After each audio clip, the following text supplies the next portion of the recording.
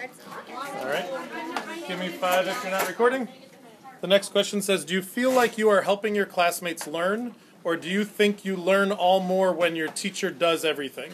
You all learn more. So I'll read it again. I read it poorly. Do you feel like you're helping your classmates learn, or do you think that you all learn more when your teacher does everything? I think we learn more when our students teach us stuff, because our students, they're kind of learning with us. Because a teacher, they're teaching, so they don't directly understand what we don't understand. But a student, they're going through the same troubles as us, so once they figure it out, they can tell the other students, and the other students would completely get it. So I think this is really helpful because all students can get each other on the same track. Like when we're lost, and we have responsibility partners that help us learn more from our mistakes and help us correct things that we don't know. And when we're kind of confused, they would help us.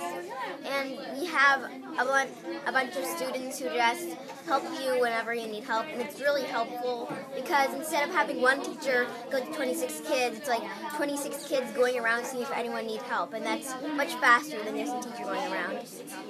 I think we actually learn more with we learn much more when the students are learning, because not only it's not what my friend Trey just said. It's because it's just kind of boring to listen to the teacher the whole day.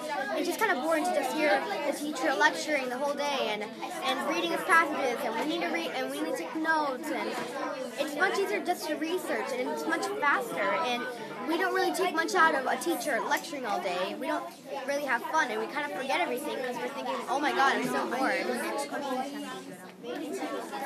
So I think both ways are really good, because student-led, it really works for everyone because everyone's trying to combine ideas and everyone is really working together. But then the teacher knows more than we do, so sometimes he needs to lecture a lot to get everyone on task and to get everyone focused, to get everyone getting a good discussion going and getting something that needs to happen going.